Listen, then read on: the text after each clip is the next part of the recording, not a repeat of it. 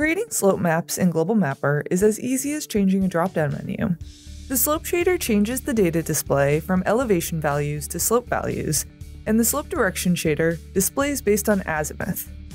Custom slope shaders can be created to highlight specific slopes. Be sure to check the box to display slope values instead of elevation. Once created, custom shaders are available in the shader drop-down menu. You can also create area features to outline areas of desired slope by using the Vectorize Raster tool. When the slope shader is enabled, the tool will automatically adjust to measure slope values instead of elevation. If you're interested in learning about extracting multiple areas at once, see the video Extracting Slopes in Global Mapper linked in the description. To learn more about creating slope maps in Global Mapper, read the blog on this topic available at bluemarblegeo.com. If you're considering Global Mapper, download a free trial today.